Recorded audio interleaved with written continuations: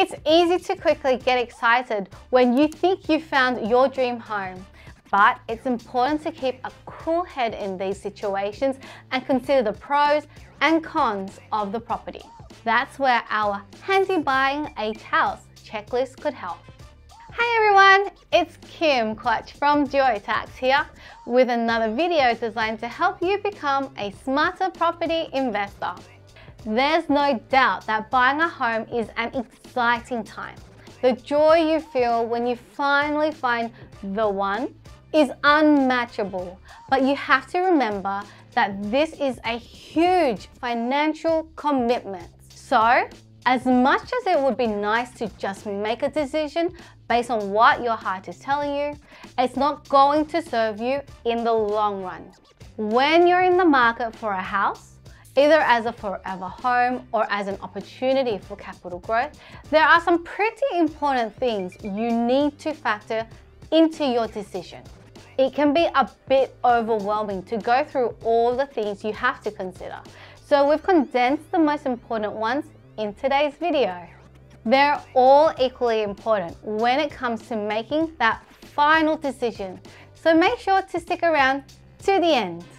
Before we get started on the list, we want to be clear that this video is for informational purposes only. In no way should you interpret this as financial or tax advice. We always recommend working with a qualified financial advisor or tax agent to give you the best advice for your situation. Okay, let's get straight into it. Number one, can you afford to buy it and fund the ongoing costs? The major factor to consider when buying a house is whether it fits into your budget. If you have obtained home loan pre-approval or conditional approval, you'll have a good idea how much you are able to spend and what your repayments might be. You'll likely have to fund mortgage fees too, as part of the settlement process. There are also ongoing expenses to consider.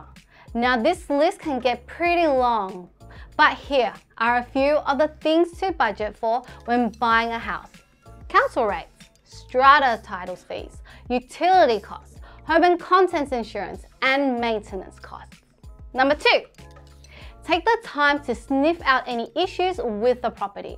Once you've found the house that sparks your interest, you need to make sure it has no nasty hidden surprises. Smell for mold and animal-related odors. Knock on the walls to see if they sound hollow. Open the dryer and the dishwasher. You never know what could come crawling out of there. Does the toilet flush properly? Does the heating and air conditioning work? Is the flue functioning above the fireplace? Is the water pressure okay? Do the appliances work? Does the granny flat out back have council approval? Ask lots of questions. And don't be afraid to keep asking more. Number three, is the building and roof structurally sound?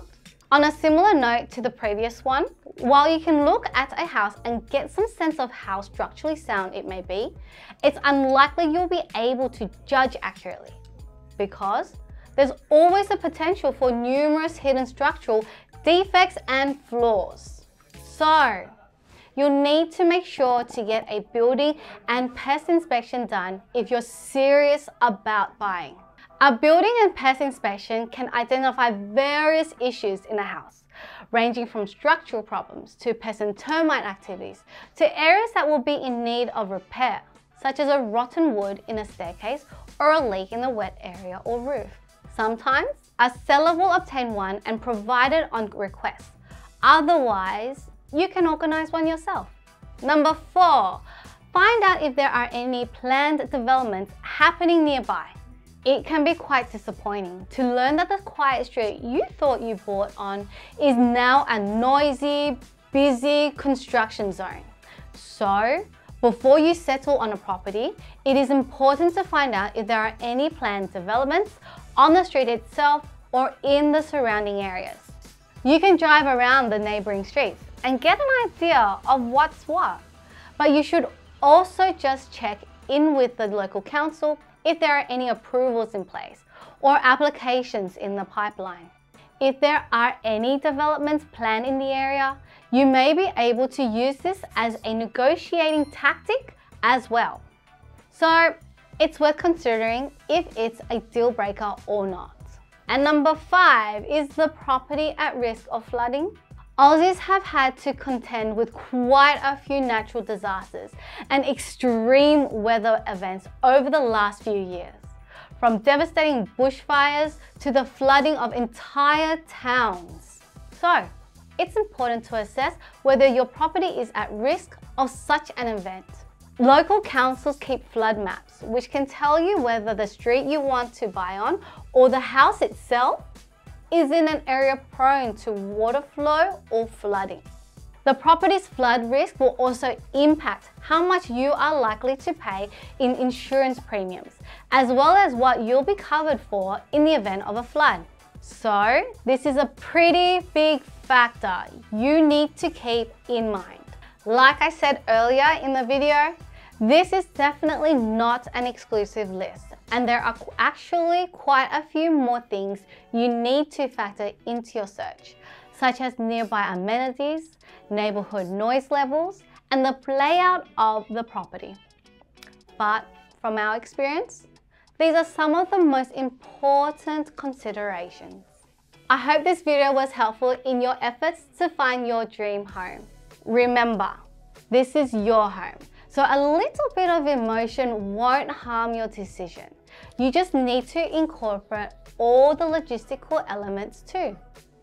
This way, you'll not only find the home of your dreams, but you'll be making a good investment too. That's it from me. Make sure to share this video with family and friends who are looking for their next house. And don't forget to like and subscribe for more property buying insights. I'm Kim Quach from GeoTax. See you next time.